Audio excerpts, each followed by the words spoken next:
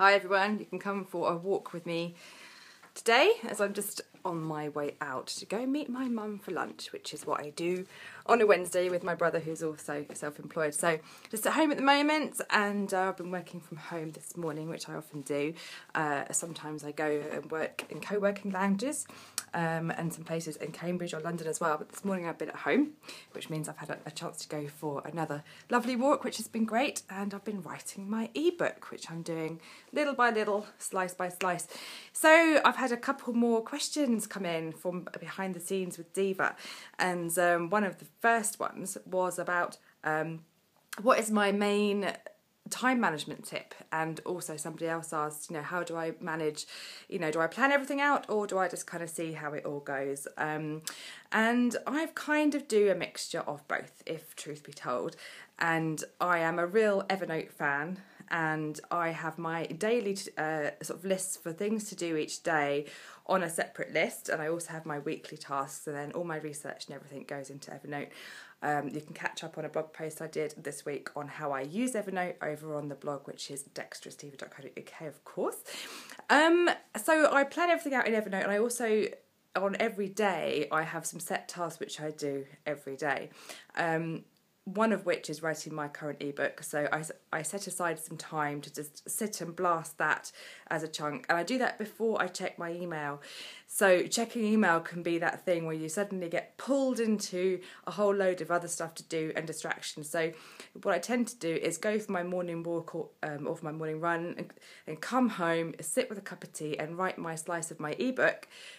And then I start with any social media stuff and open my email and see what's going on.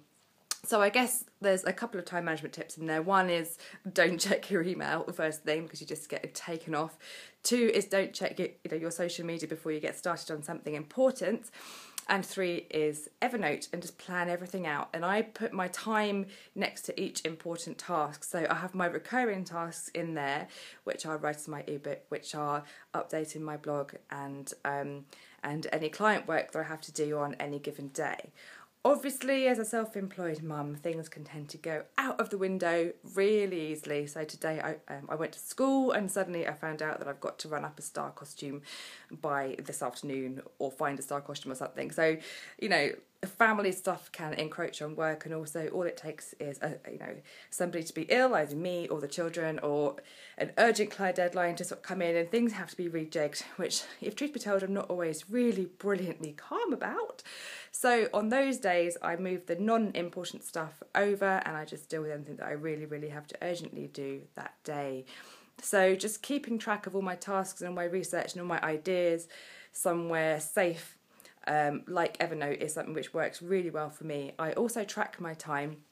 Often use something called yast.com or Yast, depending on how you want to pronounce it, so that I know how much time I'm spending on certain client jobs. So I just stay as organised as possible and as flexible as possible is the answers to those questions. And then some days we just go with the flow. Anyway, I'm off with the flow now to have lunch with my mum, because I'm self-employed and that's what I can do. Anyway, I hope you guys are having a great day. Any more behind the scenes with Diva stuff that you'd like to ask, just give me a shout below here in the comments on Facebook, on Google+, on Twitter. Just come and say hi. And I've got some more questions to answer later on in the week, and I hope that's helped. Okay, thanks. Bye.